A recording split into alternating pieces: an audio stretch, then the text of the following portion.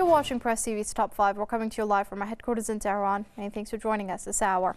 Now, Daesh Takfiri terrorists are suffering heavy blows as the Iraqi army fights against them in the western province of Anbar. Terrorists have fled the provincial capital Ramadi and the city is almost liberated. But it's not the end of the story as the Iraqi forces, backed by local fighters, are engaged in fierce fighting with the terrorists in another region of Anbar's province. Press TV's Altaf Ahmad has more.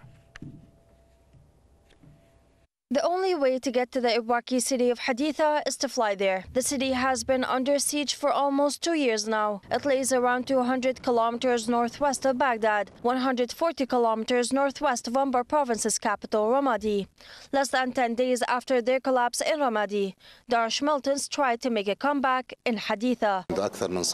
For almost 2 years now, the clans in Haditha have been fighting on the front lines, shoulder to shoulder with the Iraqi forces. We are well aware of the agenda the Takfiris are pushing for and the division they want to create. On January 5th, the Takfiris spearheaded an all-out offensive on Haditha. Press TV camera went into the region of Al-Khasfa, west of the city. One of the regions Daesh broke into Haditha through. The district of Haditha has long been seen as a very strategic and symbolic region, namely because it lies on the crossroads of the supply routes of Daesh's supply routes, which stretch all the way from Iraq's northern province of Nineveh to the central province of Salahuddin, all the way to the western province of Anbar. As you can see behind me, Daesh militants have ramped up their attacks on regions northwest of Anbar province, namely after their defeat in Ramadi. Iraqi commanders and clansmen tell Press TV Daesh militants used up to 80 explosive rigged vehicles, many of them armored, in their most recent attack.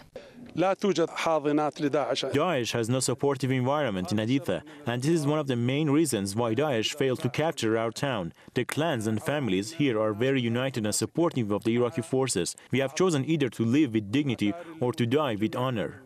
After 3 days of fierce battles, the tribesmen and the Iraqi forces dealt a heavy blow to the Takfiris, killing at least 100 of them.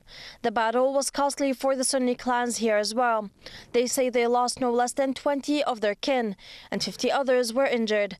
They still insist, however, Daesh will never have foothold in Haditha. Altaf Ahmad, Press TV, Haditha, northwest of Anbar.